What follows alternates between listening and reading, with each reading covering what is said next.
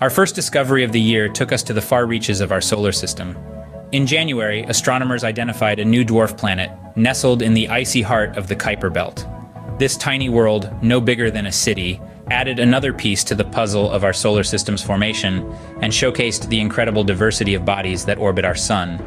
Following this, in March, we received the first ever detailed images of an exoplanet. This distant world, located hundreds of light years away, was captured by next-generation telescopes. The images revealed a planet with a vibrant blue atmosphere, reminiscent of our own Earth, proving that our planet isn't as unique as we once believed. Our journey continued in June, when scientists detected signs of microbial life on Mars. Trace amounts of methane, a gas often produced by living organisms, were found in the Martian atmosphere.